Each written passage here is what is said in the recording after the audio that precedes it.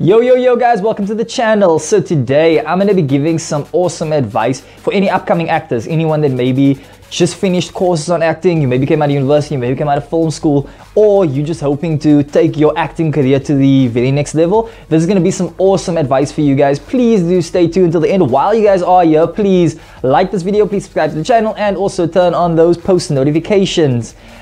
Guys, I don't want to waste your time, so without further ado, let's cue that intro.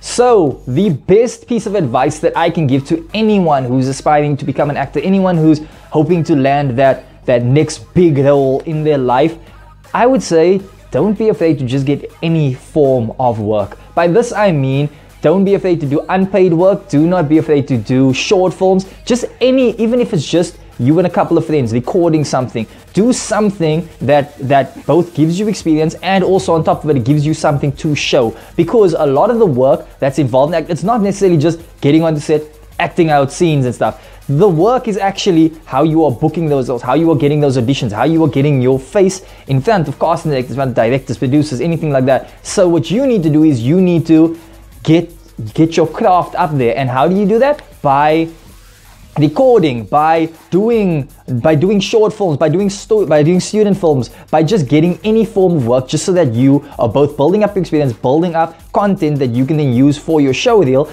and ultimately you are establishing yourself as more of an actor. So this is something that I did, this is something that a lot of other actors did, and this is the best piece of advice that I heard back when I started acting. It was just get onto whatever project you can. So even if it's just being an extra on set, even if it is being in a student film where you're not getting paid, even if it's just you and a couple of friends recording something, it's better than doing nothing. It's better than not having any form of physical evidence that you can act and hoping that a casting actor is just going to be like, you know what, we'll take a chance on you, because it doesn't actually work like that. And also, just to keep this in mind, that one of the best pieces of advice that I've gotten from a casting director is they would much rather have someone that has 10 years experience being an extra on set compared to someone who just came out of university and this person has not been in front of a camera before. So that kind of gives you an idea of how the industry works. So that was basically my short little clip, basically just around some general advice for any upcoming actors.